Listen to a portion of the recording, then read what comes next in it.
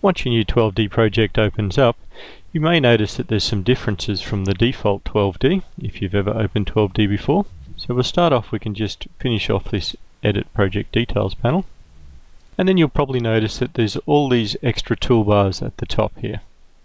So these toolbars were created and they're essentially part of the customization. So when we went in and created the environment configuration, it points to a folder, and that folder is the user folder, and we can click on this icon here to open the user folder.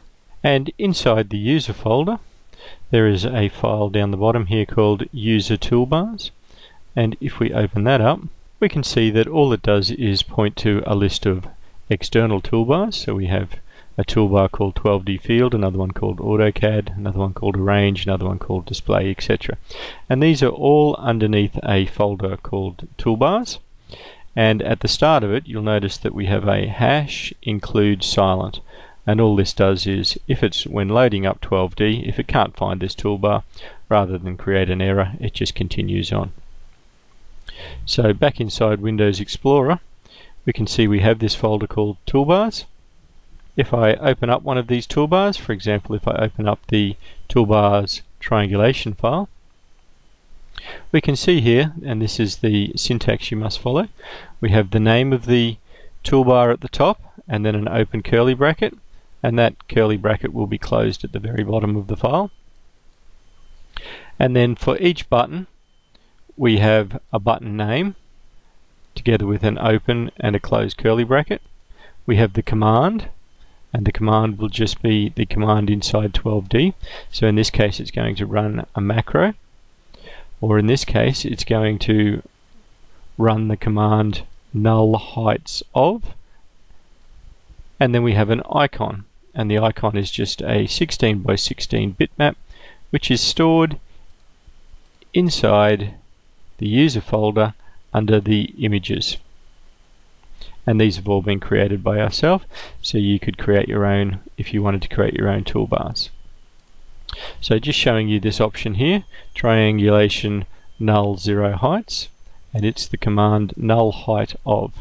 So back inside 12D, if I went to utilities, H to Z null height, that would be the option null height of.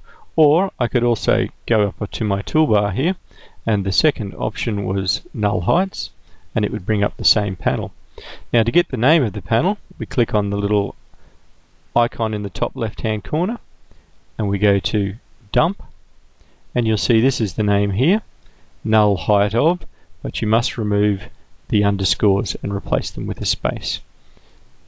So back inside here you'll see we have null height of, no underscores but replaced with a space. And you can do that for any panel inside of 12D, doesn't matter what the panel is. If you click on the icon and click on dump, you'll see this one would be the bearing distance entry panel. So just to explain a couple of these toolbars for you, over on the side here we have shortcuts to get into our working folder, our user folder and our user library. We then have shortcuts to create a new plan view, a new section view or a new perspective view. We have some workspaces, so this default workspace will just set the screen up as we see it. If you go into the second icon and you hold it down, we have some workspaces already set up, so we have them for survey data reduction, for triangulation, for set out and for road design. And the fourth icon allows you to create your own workspaces and save them.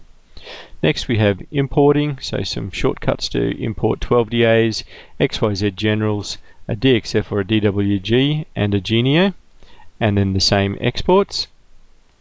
Then we have some commonly used edits, so a lot of these can be found over on the side here.